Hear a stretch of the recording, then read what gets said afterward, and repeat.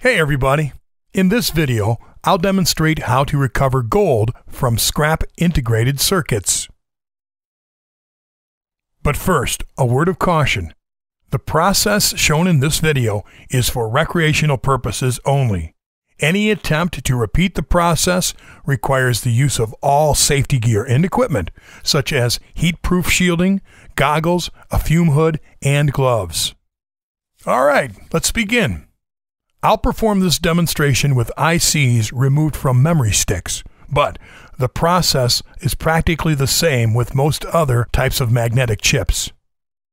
Processing non-magnetic chips is quite a different process than the one shown here.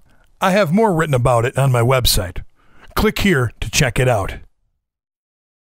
The first and most crucial step of this process is the incineration. We've got to have a complete combustion of all organics for two main reasons. First, the environmental repercussions. Smoke, soot, and all sort of organic compounds may seriously hurt you and the environment. Not to mention, it stinks like hell. Second, carbon and unburnt plastic will most likely affect gold recovery rates. As you can see here, there's absolutely no smoke emitted from the chip's burnout, and also there was no smell whatsoever. This proves the incineration is going perfectly as it's supposed to.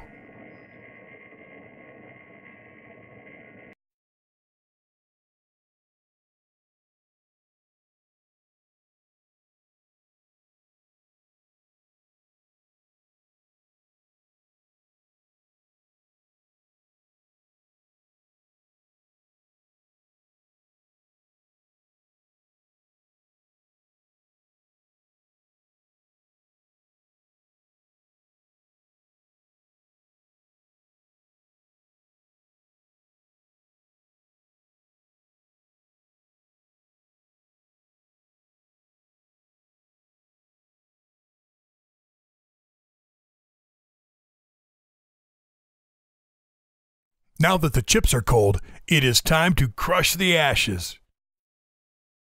I just do it in a small glass jar and shake for a couple minutes.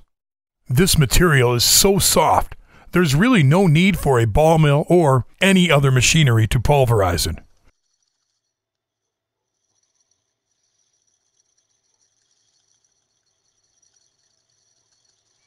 It should look something like that when you're done. The next step is to use a strong magnet to remove all of the metallic leads and leave out the ash on the bottom.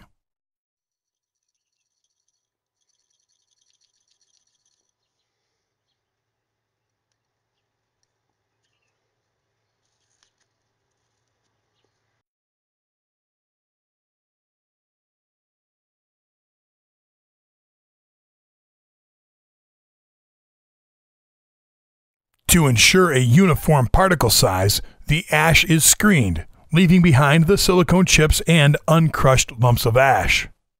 Those will simply be returned to the jug and shaken again until nothing's left.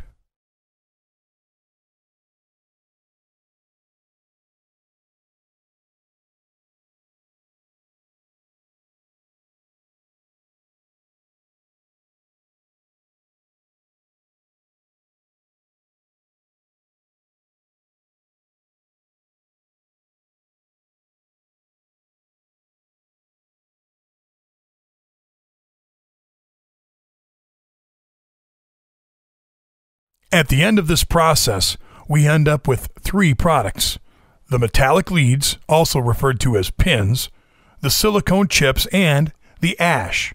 All three of them contain gold. The ashes and silicone chips are processed together using dilute aqua regia.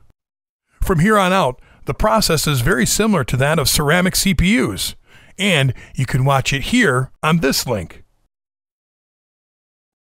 I'll leave the pins out of this video and dedicate a whole separate tutorial just for those because they are best processed together with copper-based non-magnetic material.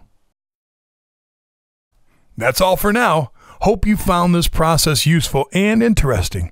Please comment, share, and subscribe.